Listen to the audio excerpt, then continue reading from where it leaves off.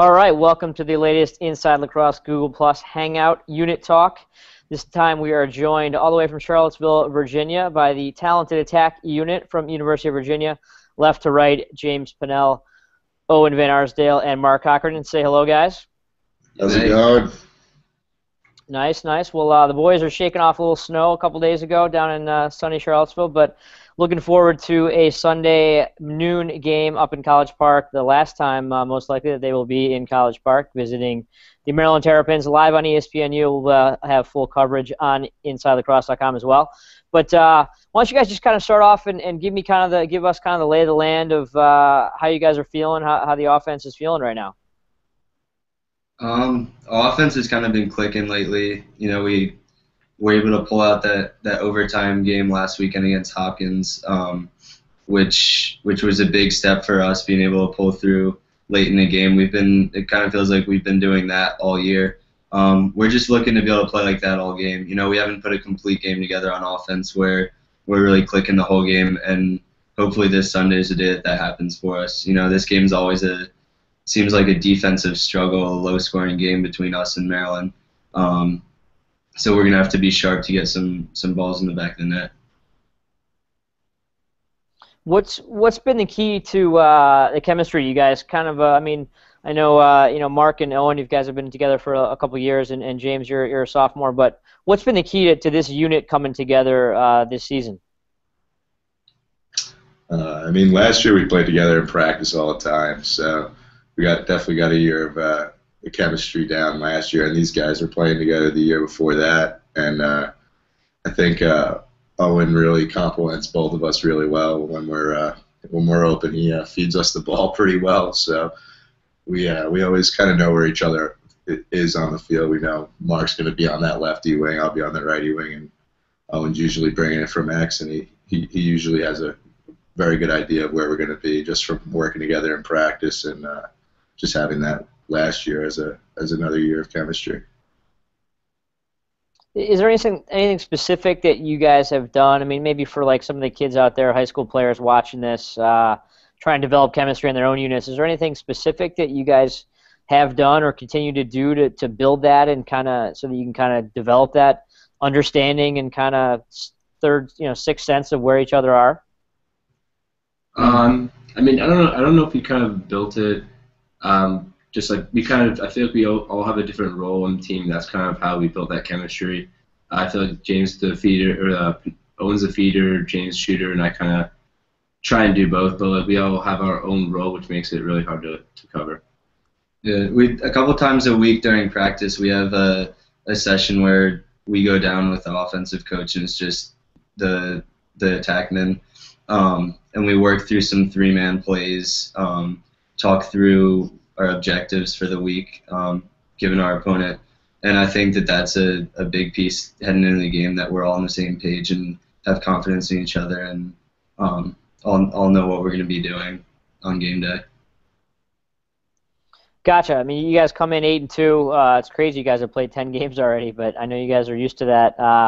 But 8-2 coming off that Hopkins win last weekend, the overtime game. What's kind of the next step for you guys in terms of consistency and kind of getting to where you want to be offensively? I think, like you just said, the next step is being consistent. You know, we've had some flashes of brilliance, and we've had some games where things definitely aren't going our way for the majority of the game. You know, it's good to be 8-2 at this point in the year. I'll take that given our schedule, but I think that if we played a little more consistently, we could bump that record up a little more. Gotcha. So once again, you guys play Sunday at noon live on ESPNU, and we'll have coverage on InsideLacrosse.com. You can, for those of you watching out there, you can ask questions in the Google Plus app. You can also fire in questions via Twitter at the hashtag #ILHangout. We'll take this opportunity to ask a question coming all the way from Princeton, New Jersey, via Jake Fricaro, Simple Jake, one of my favorite Twitter handles out there, asking for James to do his legendary Joker impersonation. No, I can't. I can't do that right now. I can't be doing that. How about some miracle quotes? Good to hear from you, Jake. Good to hear from you. I was talking to him this weekend about his 10-goal game. Congrats on that. Yeah, have you guys ever put up 10 in a game? I'm sure you have somewhere. Probably not. I think I have. Mark probably has. Back in the day, but not in a while. I don't think I put one up. Put a 10-goal game up. But maybe following on that, describe what it does feel like to just have a game where you just feel like everything's hitting. The goal is the size of a barn door, barn. Like, what does that kind of feel like to have a game that you're just on point everywhere, every angle, firing on all cylinders? I mean, when you're firing on all cylinders, your confidence is at an all-time high, and I feel like you can't miss, and it's probably the best feeling. I feel like the key to that is always to get off to a good start. I feel like the first shot's so important, and if you get that, you get a couple, you keep it going, and some of those days I haven't really had a game this year where I've gotten really a big goal in the big breakout game against a good team yet, but Jammer had 7 against Syracuse. I feel like he was kind of on that confidence level against them. Just getting a couple early, I think, is huge. I mean, a couple in that first quarter. Then you go into that second quarter just so much more confident, and then you end up you realize, you look at it, and you're like, all right, I got like 3 or 4 in the first half here, and then your shots. I mean, with the guys we have on the midfield and the guys we have next to me, I mean, you're going to be wide open on the backside sometimes, and, I got to be lucky to be that guy on the backside, and, you get a lot of shots, you're going to, hopefully a lot of those will go in. Yeah. What are kind of the feelings about heading back up to College Park again? You guys gonna miss that trip or no? In the next moving forward with Virginia. It's always fun playing the Terps. College Park's a good place to play. We always get a big turnout. I wish we could play every game at home at Clockner. I think it's the best place to play in college lacrosse. But it's cool getting to see other teams' fields. They always have a big crowd. And it's always a great game between us and them. It's more the rivalry between the two teams that I'll miss than College Park. Yeah, I've never been there, so I mean, I watched my brother play there, but I've never played there, so it's definitely going to be a fun experience. The stadium is really awesome, and looking forward to playing a venue like that. Yeah, I was going to ask you guys to talk about Clockner a little bit. In a couple of the polls we've done online, Clockner has come up as a fan favorite for lacrosse venues, and it's definitely right up there for me in terms of the places that I've been. Well, describe the atmosphere and kind of the I guess the tradition that you guys have built at that stadium. Well, yeah, sure. I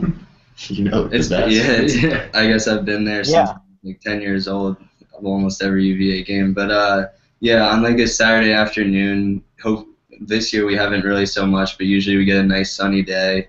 And there's just a ton of people. It's not too big of a stadium that it's overwhelming and that the crowd can't fill it. So you get 8,000 or 10,000 people there, and you feel like it's a packed house, and it gets pretty loud.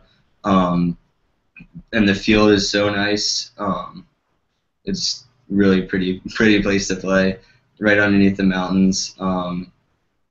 It's a really cool atmosphere when you get a big game there. When we get into the heart of our schedule, like right now, we have Duke coming up there in a couple of weeks. That should be a big one. It's always fun playing at Clockner.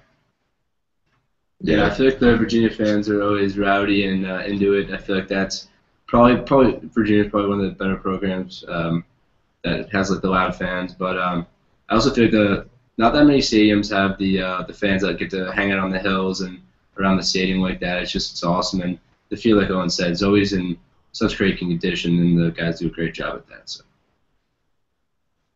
Yeah, and just seeing the same people every week is kind of cool, Like with how many people come to the stadium, you recognize people that are there since the first game of the season when they're freezing cold, and they tough it out, and you see them every week. It really means a lot having seen people like that.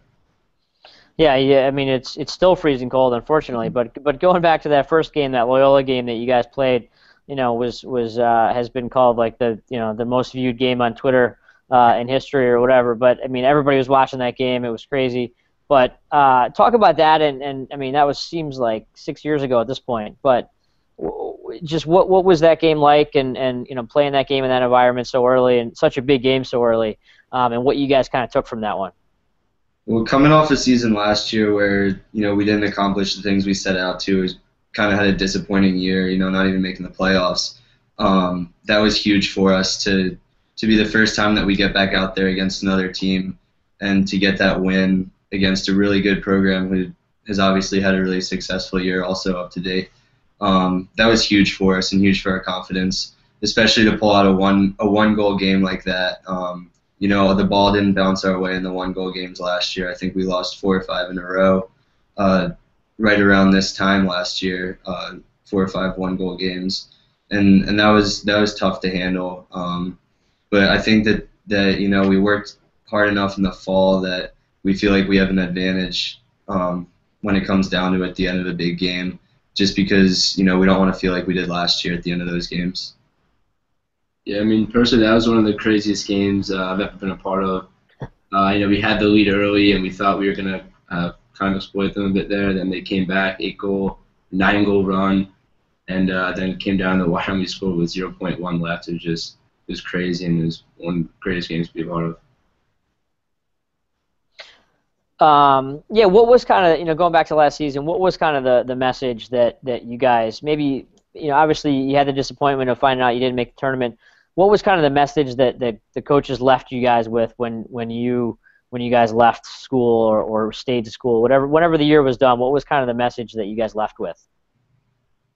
I think that the feeling among the whole team was just, I can't wait to get back out there again, and to have that lingering, in our minds for 9 months, waiting to play the next opponent. It really brought us to a whole new level of competitiveness, practice in the fall, and getting ready for the spring. I think that's helped us so far this year. Yeah, I think just watching teams play in the playoffs too. I mean, I felt like we kind of were coming on to something special towards the end there, and we just missed the playoffs. But I felt like if we were a team that made the playoffs last year, I feel like we definitely would have beat a couple teams, because played Maryland real well, UNC in a tough one. I mean, we were really starting to get into a good groove at the end of the season there, and just missing the playoffs and then having to go see other teams play. I mean, it's never fun watching when you know you should be out there. So James, did you go and watch all your brother's playoff games? I did. I did. So was that awkward, or I mean, obviously? I mean, I love watching him play, so that was cool, just watching him play. But it was awkward not being there with Virginia, a team that's usually a Final Four team there, and turning some, making some big runs in the playoffs. So it was a little weird. Gotcha. I mean, James, especially, you're having, seems like a breakout year compared to, the year before. Question for you, but for everybody as well. Did you do anything different this off season as kind of in preparation for this season coming into the fall? Yeah, I mean, I definitely practiced a little more, but I would say more what made me have a success this season in the spring was definitely just how I practiced in the fall. Coach told me I just need to be more consistent every day and working harder every day, no matter what. So I think a big thing with me was just trying to be more and more consistent. Last year I just showed kind of flashes of what I could do in the fall, and in the spring got hurt a little bit. But now this year, just trying to stay consistent with how I played was really what I think has made the difference.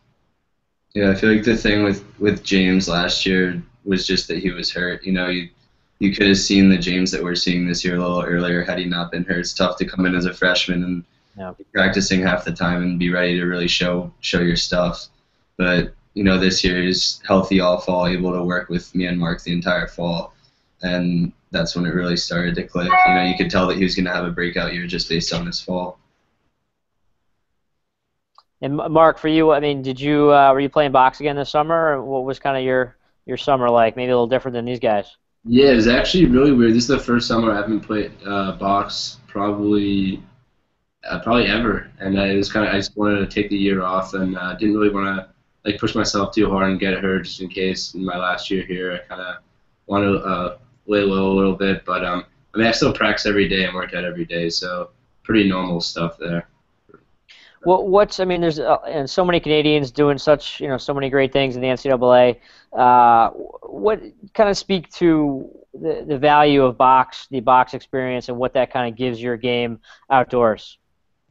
Yeah, and it's interesting to see actually how many people are doing so well in Canada these days. I feel like 10 years ago it was completely unheard of, or not unheard of, but definitely less. But I just feel like practicing shooting on goalies on the smaller net and in the smaller space is just the biggest reason why they're so successful scoring goals. Just you need to be like shooting a smaller area and be able to fake and just have just get the goalie moving a little bit and use your body and stick to kind of fake the goalie out. I feel like box definitely helps you do that better than field does. Yeah. Yeah, the influx is crazy. I can't imagine. It was probably, one or two guys when your dad was playing back in the day at crazy. NC State. You feel like when Greer was there, not that many, like Greer, maybe like 5, 6 other guys that were noticeable. Now it's just like dozens. Yeah. No, it's good to see. It's good for the game. I think it's good for Team Canada as well. For the other guys, any funny Canadian jargon that you picked up from playing with these guys? I love the different lingo that Canadians use. Yeah, we got a couple. I mean, we have a freshman on our team, Joe French, who is he's the biggest real character. He's a real character. I mean, what comes out of that kid's mouth is absurd. Yeah, he's got some. We can't be saying that though. He doesn't want anybody knowing about that. But we got a beauty. That's a big one. They're talking about pumping each other's tires. Pumping tires. What else? Just A. Marky Bud. Typical stuff. Marky Buddy. Nothing too much. Nothing too. They give me a hard time sometimes, but yeah, I'm sure it's tough. I'm used to it. One of the only Canadians on campus. Yeah, probably one of lifetime. That's hilarious. I mean, it's so, but the Canadian accent, like people like stereotype it, but it's pretty true. Like, I mean, in my experience, like talking to guys in the NLL, like it's hilarious every time I talk to those guys. But who are the other characters on the team? Give us a little insight into the makeup of the roster. Who's the jokesters and who's kind of running who's having the most fun out there? On the field, Frenchie's one. He's got some good stories. Ryan Tucker.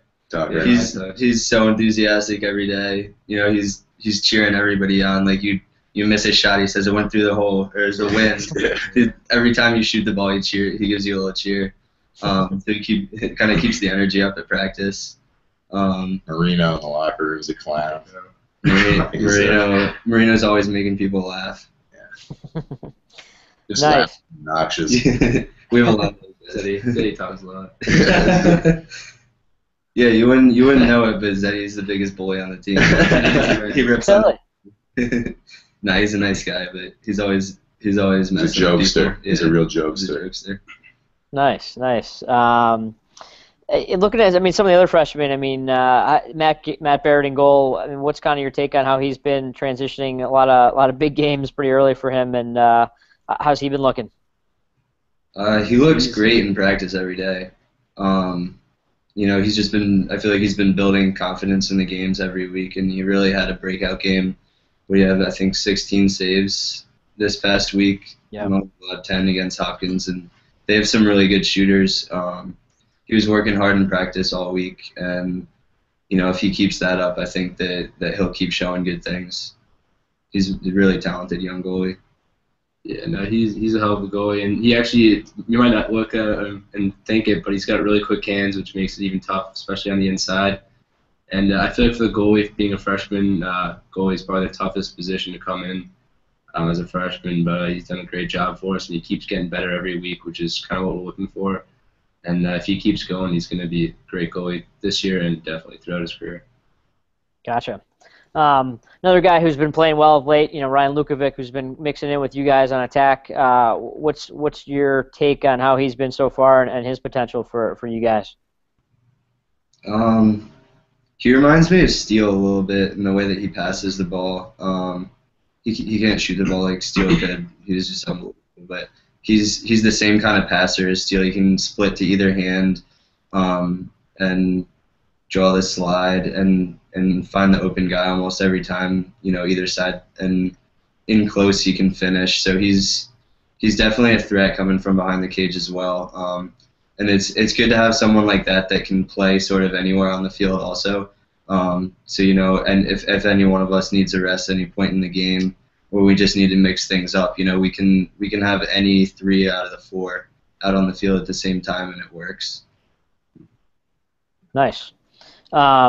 Looking back at the schedule so far, I mean, the couple losses that you guys had in a row, what do you pull from those games and to try to improve? I mean, the Notre Dame game just seemed kind of crazy, but what do you when you look back now a couple games later, what do you see in those games that you want to work on, that you think you can kind of improve before May hits?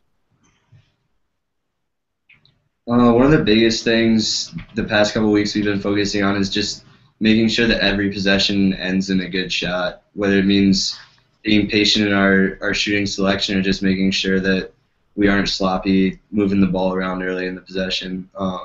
And that's really all that we can control on the offensive end, is just making sure that we're getting good opportunities every time the ball is down on our end. And also we've been making an effort to ride the ball back a lot. I think that we're pretty good at that, and we've been successful at that so far this year. Gotcha. How's the addition of the younger Coach Starsia been so far this year for you guys? It's been good. I mean, I got to know him really well in the fall because I was in there a lot for academics. I had to meet with the coach, and he was the academic part of the process. So I got to know him really well on and off the field. And it was really nice getting to know him. So I like Coach Starsia, honestly. He reminds me a lot of Coach Starsia, so that's always good. And yeah, he's just you can always talk to him. He's a great guy to talk to, and he seems like he really knows what he's doing on the defensive end. Yeah, I grew up sort of with Coach Joe because our dads are so close, and it's been interesting getting to know the other side of him as a coach, and I think he's done a really good job taking in our defense this year and done a great job with them. Yeah, I think he's a good addition to the team. I mean, he does sound exactly like Dom, though, right? Like, doesn't he talk just like him? Yeah, they have a lot of the same mannerisms. So who's got the best Dom impersonation on the team? I don't know. Who does a good one? Gladding? Gladding does a good one. Yeah. Pat Gladding loves Dom jokes. That's his sense of humor, Dom. Nice. Well, that I've heard some funny ones over the years. It's pretty funny. But I always like asking the music question. Who's kind of controlling the music for you guys, and what's your pregame typical style of music to get you guys fired up? Marino. Yeah, Marino. Marino's always the DJ. He gets a lot of like electric dance music, mixes in some like rap music with that, real Long Island boy, likes his techno, likes his rap, So that's usually what we listen to, whatever Marino's got on his iPod. We call him DJ Dizzy Dan in the locker room. So he's always good with that. Nice. Well, we got a question coming in, a good one from, I don't recognize this name, but it's Rob Pannell, I think. Do they sell razors in Charlottesville? Yeah, they're really bad though. They can't cut this beard, and we like to keep it a little scruffy. We're a little tougher guys here, yeah. So we like to keep it a little rigid. Can't get the good razors down in Charlottesville, I see. All right.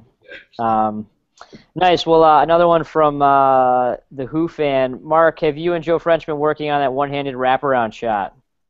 I feel like French definitely has more than I have. I try and just put the ball in the back of the net where he's more of a flashy type of guy. I feel like when you watch him play, it's kind of funny, but he's an unbelievable player, and he does things that you just marvel at. It's hilarious too at the same time. Yeah.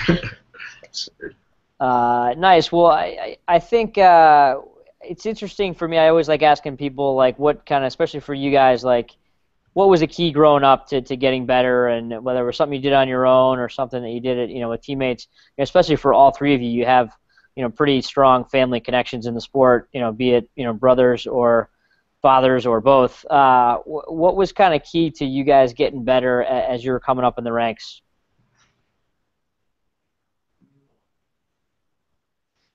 I feel like maybe just trying to work on every part of your game. I feel like, you can always be better at everything, shooting, passing, working out, like always trying to be the best you can be at every part. And I feel like if you can do that, then you can just be the best player you can be, and always just trying to add things to your game to make you harder to guard and more ways to score.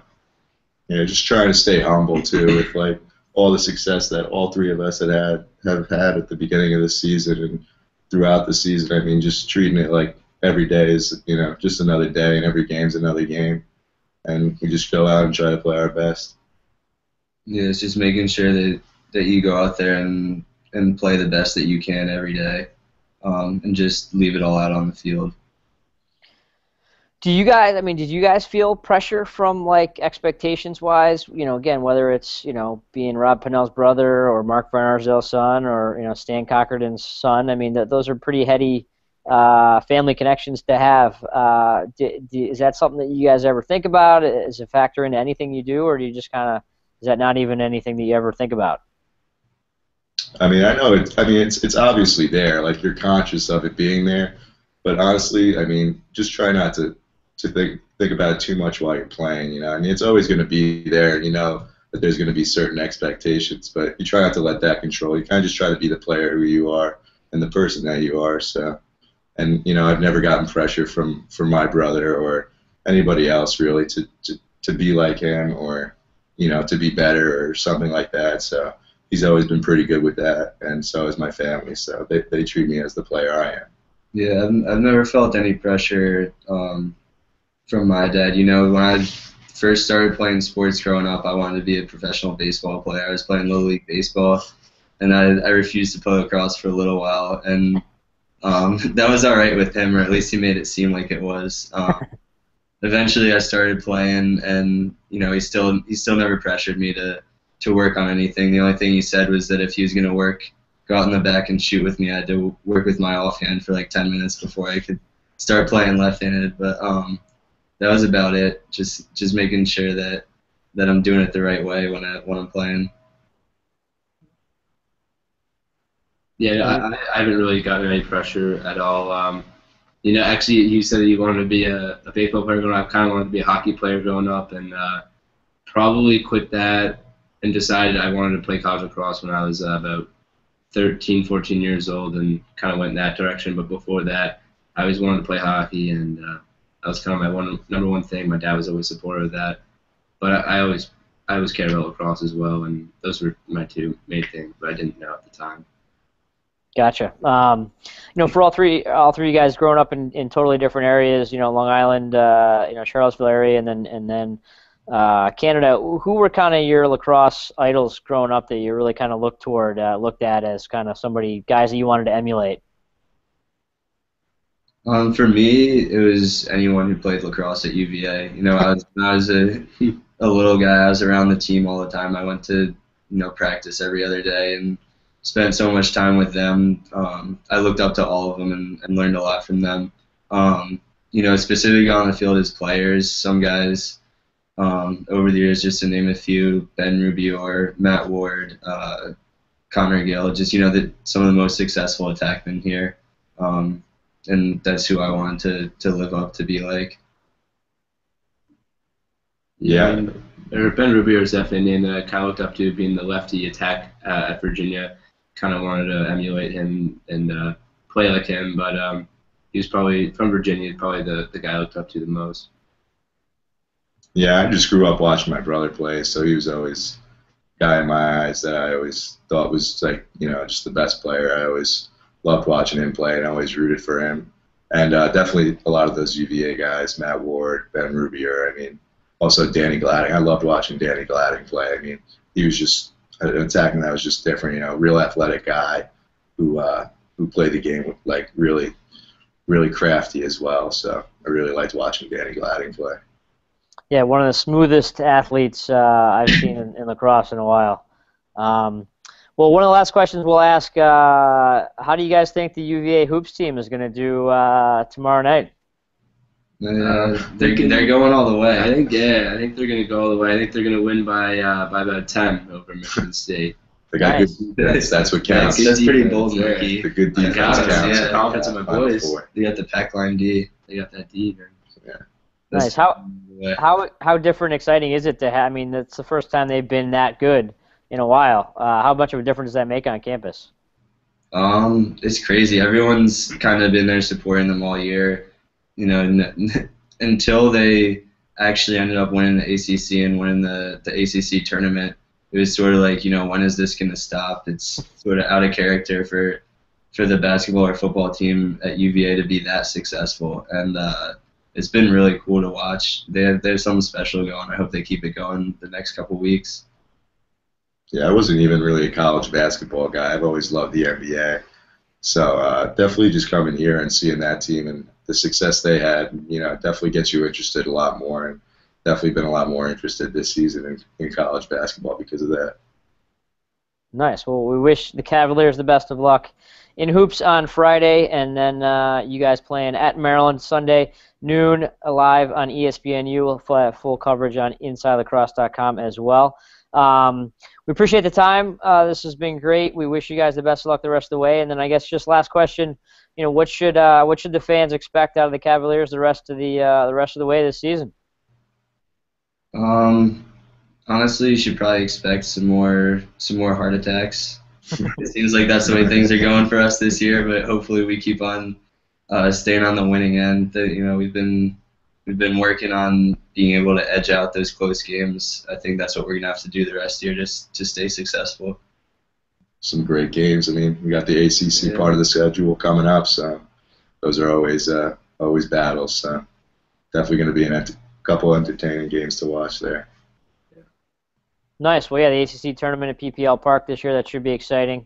Well, James Pannell, Owen Van Arsdale, and Mark Cockerton, we really appreciate the time. We wish you guys the best of luck. Congrats on an 8-2 start, and best of luck the rest of the way. Thanks, Thanks a John. lot. Thanks.